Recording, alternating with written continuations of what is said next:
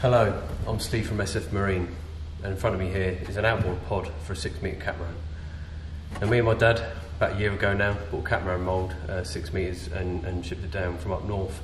And we were told it was a Cobra Cat, but I've not been able to find anything on the line, online as such, about the business or any previous models. So I've got one photo that came with it.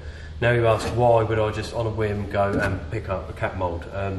Looking at design principles, it was an older design, and I'm a firm believer that original designs were designed for a purpose and a reason, as opposed to for the sole purpose of mass production, which a lot of boats do seem that way these days.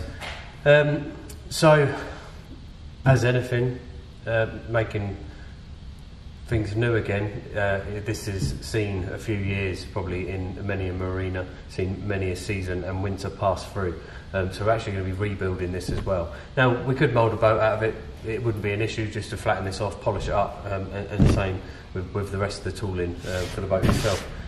So we just want to make sure it's right, and obviously spend a bit of time on it and end up a nicer product at the end of the day. This is just purely for your own education of the sort of processes as we go through to rebuild something like this, or producing new moulds.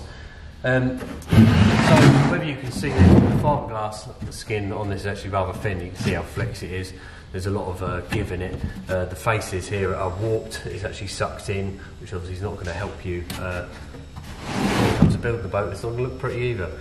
So first of all, we've assessed what's flat, what's not, what needed doing, and just sort of went over it to see where we're going to end up with it. So after we've done that, I've ground off these faces, got rid of all the dead fiberglass, all the mould, mildew and whatever else was built up into this, and tried to go back to something a bit more clean, you know, something that's going to be nice to bond to, like repairing or fixing, or should I say tending to a wound. You've got to remove the dead flesh before you can start to rebuild and recover from that. So after that stage, we've made up some wooden panels out of 18mm marine ply, and then bonded these onto the mould using Cabasil, microfibers, silica, whatever term you want to use, and then sandwiched it in the sense of had this on this side with other timber beneath it, and then some very heavy weights on the other side to try and push back and straighten those faces. And now we're pretty, bang on, or within even in 0.5 millimetre in some small areas. But again, we can address that later down the line. So it's good, we're back to where we need to be. So we've made all these up, and these in turn have stiffened up the mould. It's very flexy, you could twist it, you could pull it, and then now this is stiffened up. So after that, I've gone over with a single skin coat of 300 gram chop strand mat.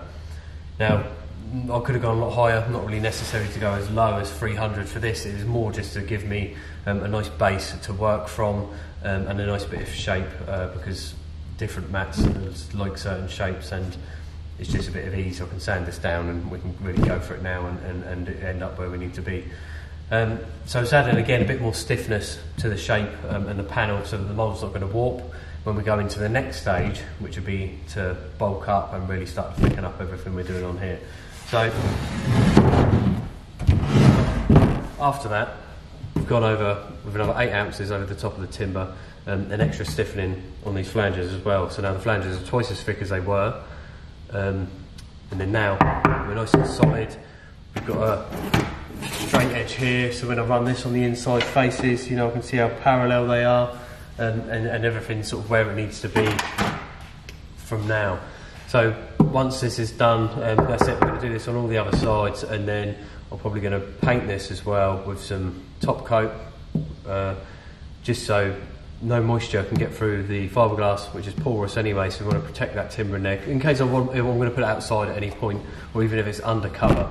We're not exactly the most forgiving when it comes to weather, so it's just about preserving and protecting, what the amount of time and effort that I'm going to put into making this right. So after that, we're going to go through, work the inside. Now someone's already sort of ground off this inner lip. There is a radius on the back here as well, which ties it into the boat.